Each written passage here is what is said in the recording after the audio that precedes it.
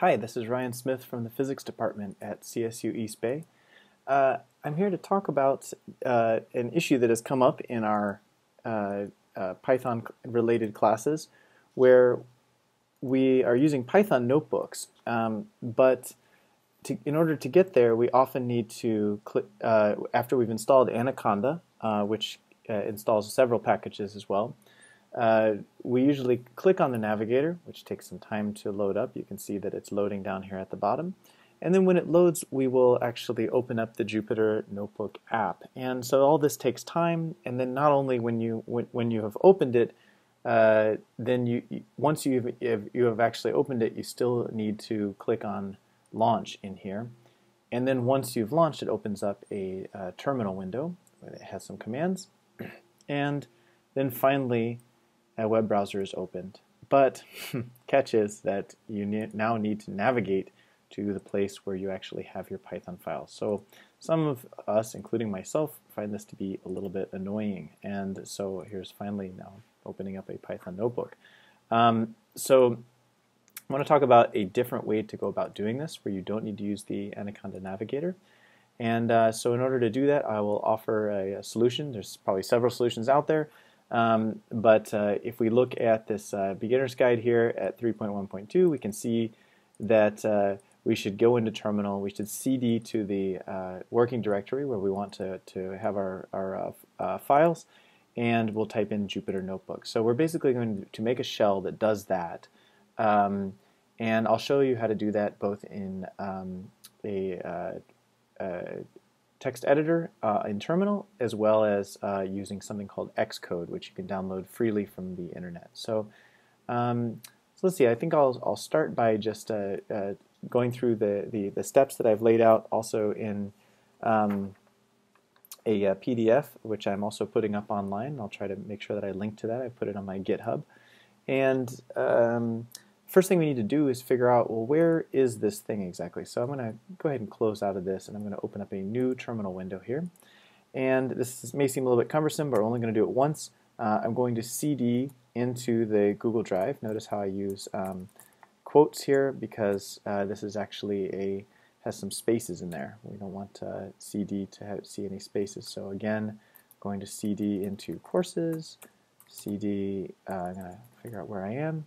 Okay, so I want to go into this folder here. So you can see I've got a lot of nested folders here, right? And that's not really that pleasant if I wanted to do all this through the terminal every single time. So we're going to try to make our life easier.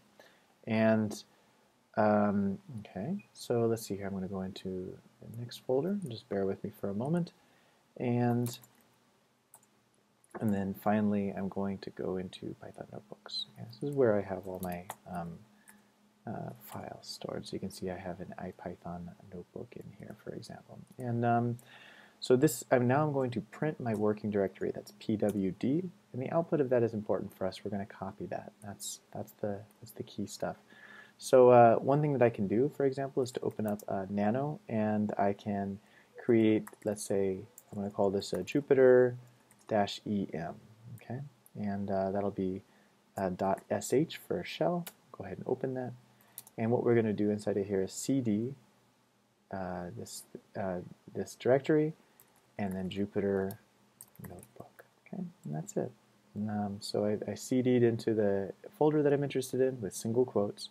Next line, Jupyter Notebook. Okay, so I'm going to go ahead and exit out of that, save the buffer, go ahead and write that name. Okay, the next thing that we need to do is we need to chmod this this file here. We need to modify the permissions so that we can actually execute it in terminal. So one way that we can do this is chmod plus x to make it executable, and then the name of this shell here. So there it is, Jupyter-EM shell, and I'm going to modify it to be executable, and I can do ls-l of Jupyter-EM. There we go. And you can see here that there's some x's in here. I won't explain all these at the moment, but these x, x, and x means that myself and everybody else can also execute these things. So now we're ready to go. I need to find this thing on the desktop. So I'm going to look around here, and I'm not seeing it immediately. Let's see, where did it Where did it run off to? Oh, you know what? I actually created it in the working directory, so I need to actually go there real quick. I was meaning to just create this in on the desktop, but I actually ended up creating it in the folder, Python notebooks. Okay, here it is. I meant to create that at the desktop, so that's one way to go about doing it. And I'm going to go ahead and open this with, oops, I'm going to go ahead and open this.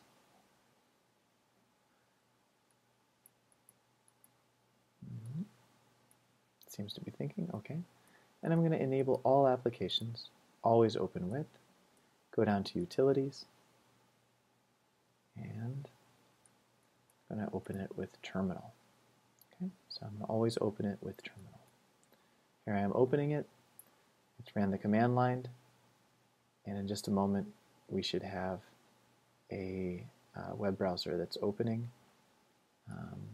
Probably it should be this Google Chrome, since that's my default browser.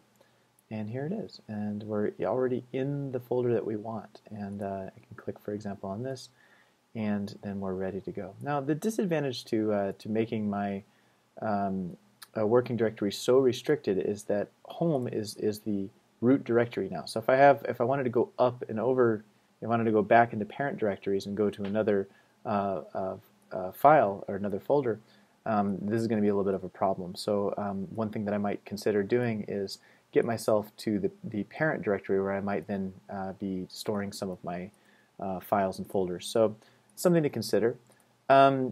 This video is essentially finished now, but I wanted to then give an alternative in case you don't like using Emacs or Nano within the terminal for creating text files, or if that's something that's unfamiliar to you. So if that is the case, you can download Xcode, in which case I'll go to File, File, File, okay, there we go, and File, File, and then we'll create a new file, and it'll probably start you up here, but you can scroll all the way down to the bottom, and we're going to create a shell script. Okay, so I'll start this shell script, and here on the desktop, so I might call this E&M Jupyter, just so it has a different name. And then again, I'm basically just going to copy and paste that exact same information here. So so let's see here. I'm going to say, where did it go? There it is. Okay. So I'm just going to kind of, oops, open this. Okay, so this is essentially the text that we want to put in here. And I'm just going to go ahead and copy and paste that into here. And then I would need to do exactly the same things here, where I would go, let's do cd tilde ls cd desktop. Okay, and now you can see that I've got my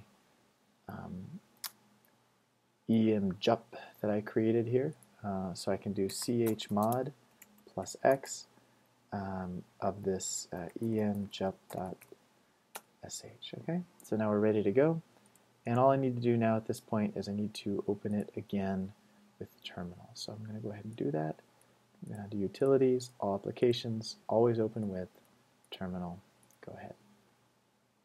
Okay, and again, the same exact thing happens here. I've opened up another instance here, so actually I've opened up now two kernels, so I can have multiple kernels running at the same time. That's okay.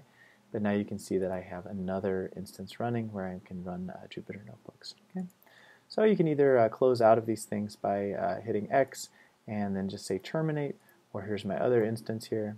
So that didn't like it very well, so maybe better is to close from the web browser first, and then the other you can do is Control C, and then you can hit Control C again, and then it shuts down all kernels. Maybe it's better to first save in your web browser first before shutting down kernels. I think that's it. Another thing that just might make things, kind of more like nicer looking for you is if you just, for example, type in Jupyter in your web browser and you go under searching for images. You can find something that looks pretty like this. Yeah, so let's go ahead and copy this image here. And if we go to this get info, so I can actually change the get info here. By the way, also, if you started as a text file, you could always change the extension here like this. Nonetheless, it can click on this icon up here, go to Edit, I believe, and then Paste, and then look, it looks pretty now. So I can go ahead and now it looks like I'm kind of a little bit more professional thing, and you can remember that just visually where this is, and then when you double click on this, that will be opening up your Python notebook in your preferred working directory. So hope you enjoyed this video. Please leave comments if it's helpful for you, and I will also try to make a video for the Windows version. Actually, it turns out that the Windows version is even easier, where we'll just be making a batch file in there. Thanks a lot.